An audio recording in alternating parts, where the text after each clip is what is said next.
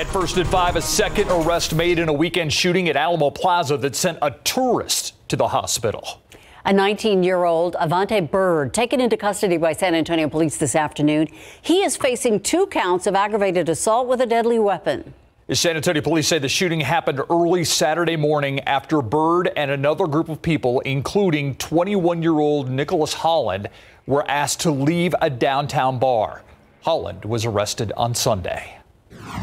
They were at a club, is how we understood from the statements that were provided, and they got in an argument. They were asked to leave. As they left the location is when it escalated and a shooting occurred, striking multiple victims. One person was grazed by a bullet. Another woman was caught in the crossfire at Alamo Plaza. She was shot in the leg and hospitalized due to a medical condition. Both of them, though, are expected to be okay.